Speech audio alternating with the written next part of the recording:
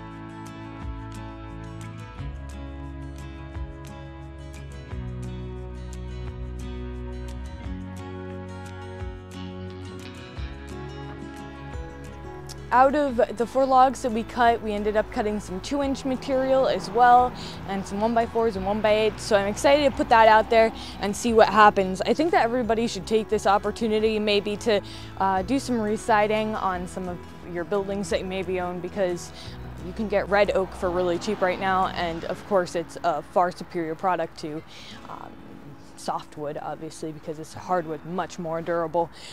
But I also wanted to show you guys this piece. I pulled this out just because of the ray fleck in it. I just love that. The core was kind of bad, but the ray fleck detailing, I just really wanted to show you guys that. It's so cool looking. Anyways, thanks for watching today's video. If you liked it, please give it a thumbs up and subscribe if you haven't already. But other than that, I'll see you guys next time.